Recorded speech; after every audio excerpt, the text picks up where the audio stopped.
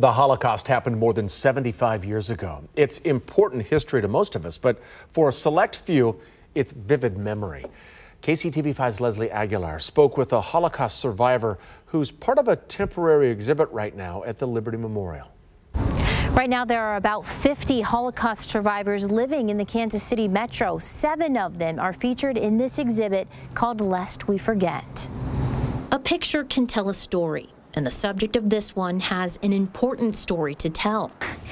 I think I may be an example of having thwarted Hitler's goals. Judy Gandos Jacobs lives in Overland Park, but she's from Hungary.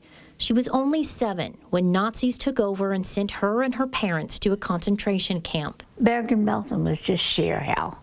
There's no other way to describe it. Her upper-middle-class parents were well off before the war. Her dad a physician, her mother an interior designer. None of that mattered to the Nazis. We were constantly barraged with insults, verbal insults.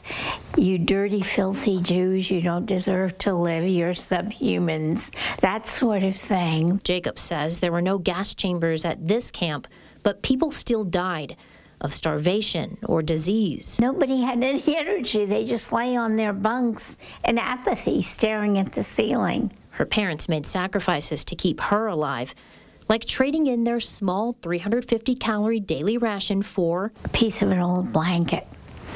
And they would roll me up in it and safety pin it, and that's how I went outside to roll call, because I had no coat.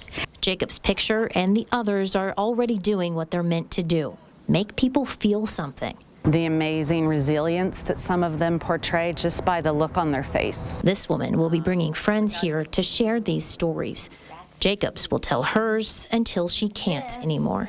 I consider it an obligation, actually a sacred obligation, to teach the world the depravity to which mankind can sink. Because lest we forget, it could happen again.